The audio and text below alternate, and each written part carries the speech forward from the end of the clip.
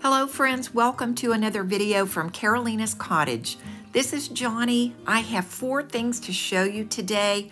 A couple of them are decoupage items and a couple of them we're going to use air dry clay and molds to create a very different look.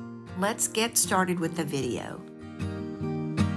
This piece started out as a very plain, unfinished piece of wood, and I think this probably came from Hobby Lobby, but we're going to use a couple of techniques to give it a shabby chic look. I'm doing something a little different from what I usually do here. Typically, I will stain the piece or maybe paint a dark color underneath because I'm going to distress this. But on this piece, I want it to have a really soft, neutral look. So I'm using a beige color here. This is a folk art matte finish. It's an acrylic paint, and it's in the color Linen Toile. I'm using an old candlestick, and I'm going to apply this wax around the edges and then in a few random spots on the surface of the frame. When I come back with an ivory colored paint that will be a little bit lighter than this will allow me to use a light sandpaper to distress the frame later, and it will give it a more weathered look than just using sandpaper without the wax underneath the paint. And it even gives a more weathered look than doing a wet distress would do. And I'll talk a little bit more about paint in a few minutes. This will be the first time that I've used rice paper to decoupage, and I was so excited to use it. I love this pattern. It's called Creamy Rose, and I ordered this from Decoupage Central. I am drawing this out on the rice paper to see where the image fits best inside this frame, and here's the look created by using wax between the 2 coats.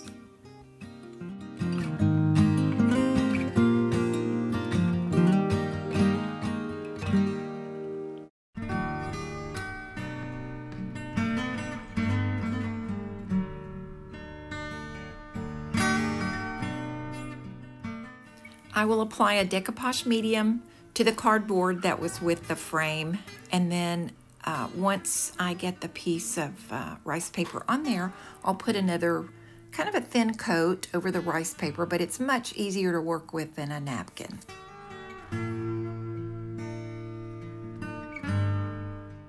The next step for making this frame have a shabby chic look is to use some molds. These molds are just something I got from Amazon, and they will be linked on my Amazon page below, but I used hot glue in the mold to create these because I knew they were going on a flat surface. I'm painting these before I glue them on the frame because I did not want to mess up my finish that I had completed on the frame, and I'm just using some wood glue to attach it to the frame.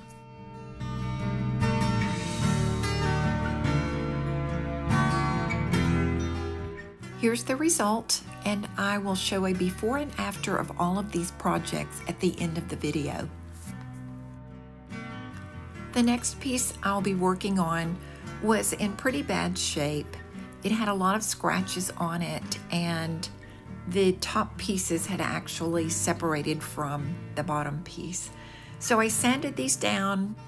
I gave them a base coat of Rust-Oleum chiffon cream, and I'm going to be decoupaging the front side and painting and stamping the back side.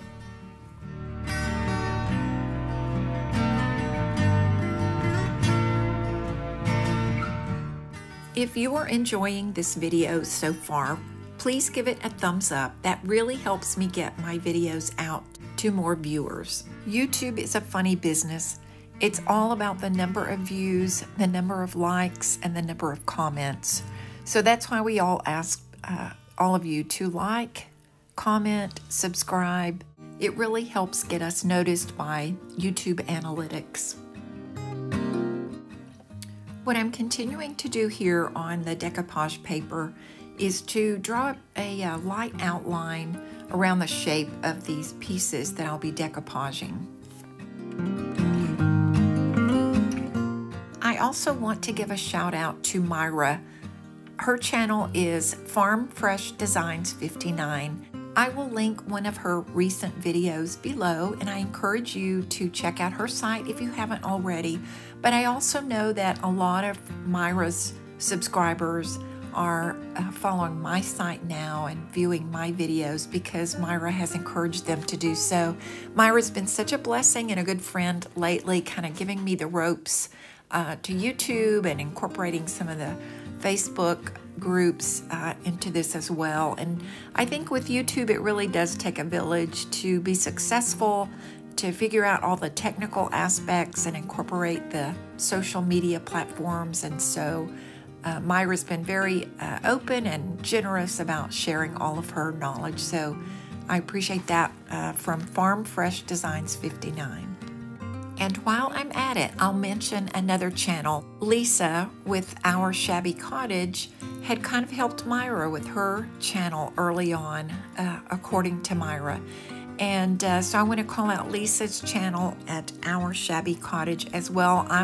I would imagine that many of you are already watching her videos and have been following her, but I will link one of her videos down below as well. I've been watching her for quite some time, and she's a very generous person as well.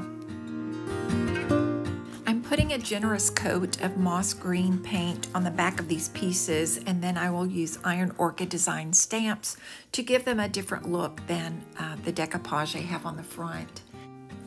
And while we're talking about paint for a minute, I would just like to say that I am establishing a partnership with a paint company called Paint Couture. I will be using their products in future videos, including some decoupage papers. I will go ahead and put my affiliate link in the description below. Using that affiliate link will allow you to get a discount, and I will be making recommendations and suggestions and providing techniques on the use of those products in future videos, so stay tuned for all of that. The stamps that I'm using above are from Iron Orchid Designs' new Spring 2024 set called Veranda, and there's a lot of versatility with this one. The roses that I'm using on the back of this piece are from the center of that oval design that you see to my left there, and I've already found so many uses for these stamps. What I'm pulling out here is my old favorite, the Toile Roses set from Iron Orchid Designs, and I just love filling in the empty spaces with some of the pieces from that set. I'm also making sure to wrap the stamp around the edges of this piece.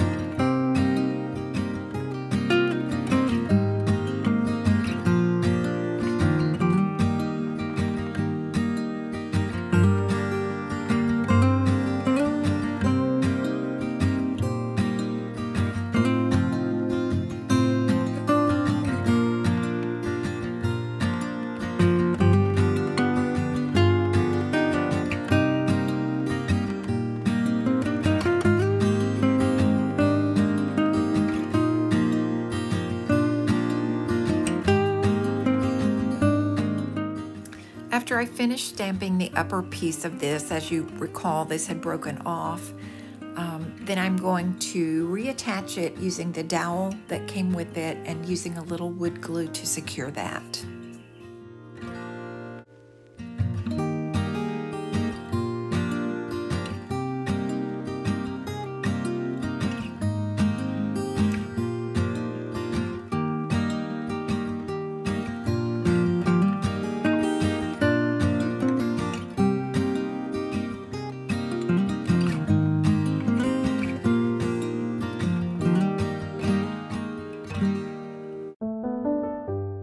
And here's the transformed shabby chic piece, front and back.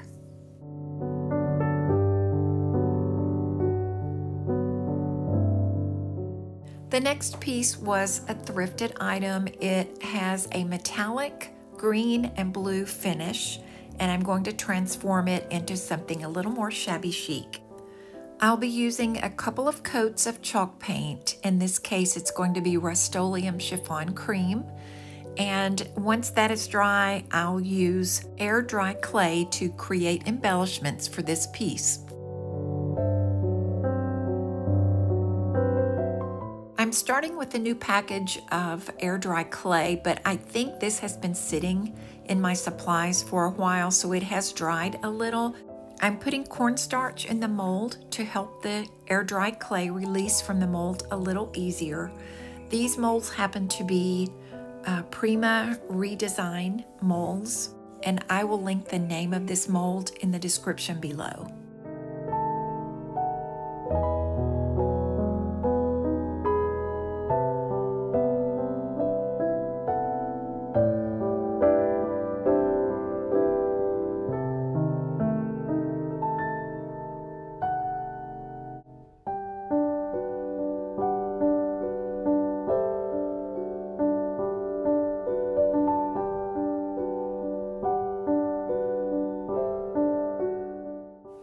I'm using wood glue to attach these to the piece, and because I'm using air dry clay, which is quite flexible, I will be able to curve it around the shape of this piece as well as manipulate it to give the effect of flourishes that I want this to have.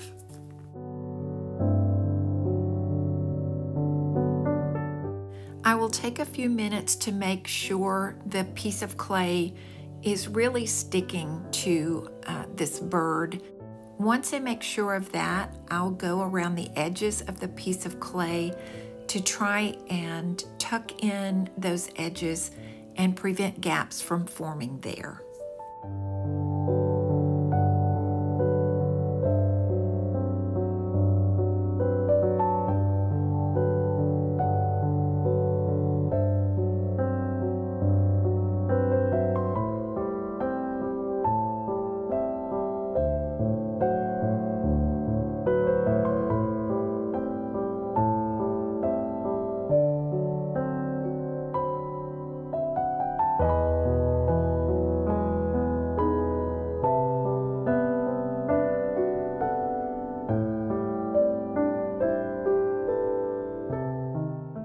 The moisture will begin immediately evaporating from this clay. So what I'm going to do to prevent some of the cracking is to cover the clay with chalk paint.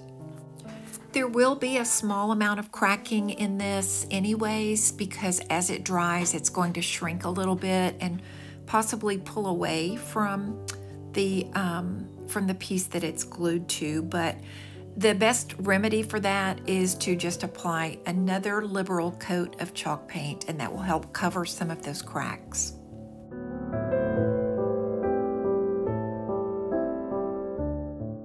I will let this dry overnight, and as you can see here, there has been a little cracking overnight as this completely dried.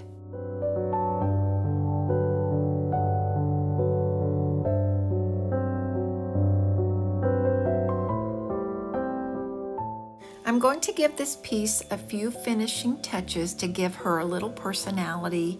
I'll use black paint to completely fill the eyeball, and then I'll come back with a very thin line of light blue paint to give a highlight in the bottom portion of the eye, and then the final highlight will be just a small dot of white paint in the upper portion of her eyes.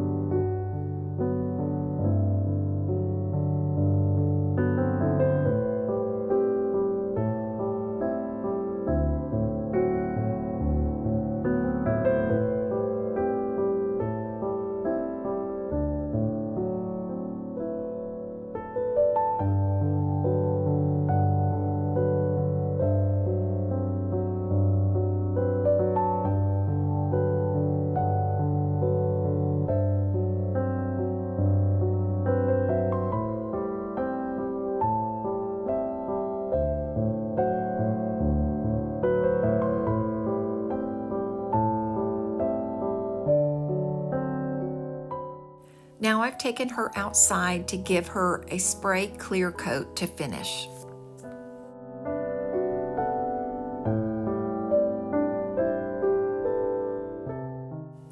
Next up is this chubby little guy. It's going to take some thought to decide how he needs to look to fit his shape and his personality.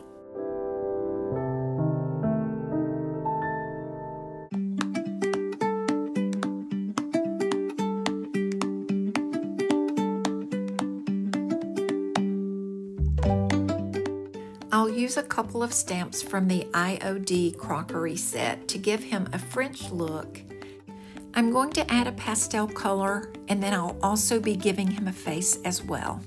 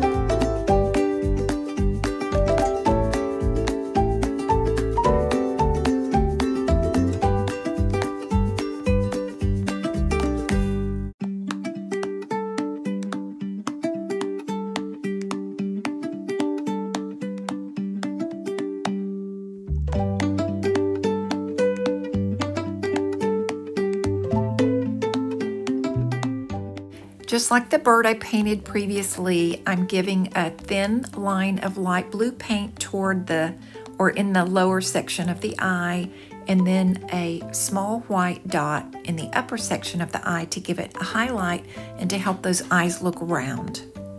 And here he is waiting outside for his clear coat to finish him up. And here's a quick look at everything before and after. We changed this simple piece into a really cute shabby chic creation.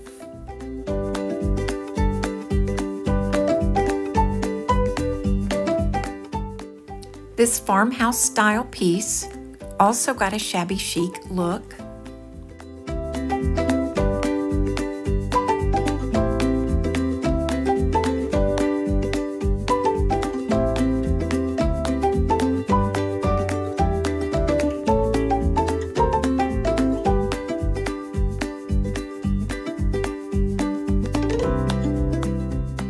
I added shabby chic features to this bird using air dry clay.